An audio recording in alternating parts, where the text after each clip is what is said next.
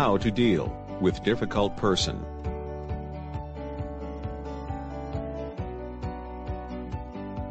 By difficult person, we mean people with certain personality traits or emotional characteristics that make it difficult for you to communicate with them. The ability to effectively cope with such people while maintaining a healthy work environment is known as the skill of dealing with difficult people. What is dealing with difficult person?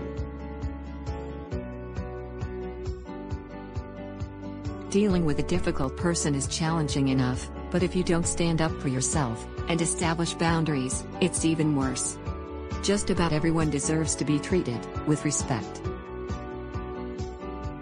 There's probably not an easy answer for why some people are difficult to deal with. The reasons are as varied as the people are.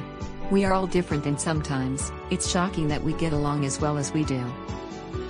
Instead of analyzing why some people can be so difficult, let's focus on what we can control, our reactions.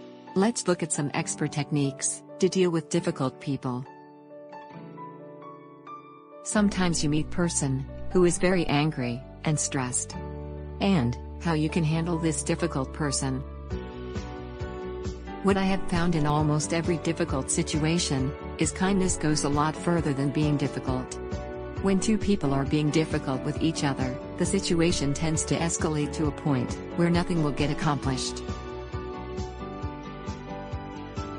Have you ever received an email from someone at work that immediately had you seeing red? Working with a difficult person on a project can be infuriating. When you've received an email from a difficult person whose only purpose seems to be making things harder and more confusing, and when you haven't paused before responding, what usually happens is you fire off an email that will make things worse.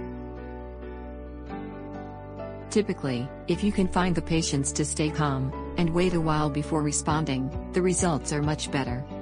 The ability to stay calm when dealing with a difficult person will help you greatly.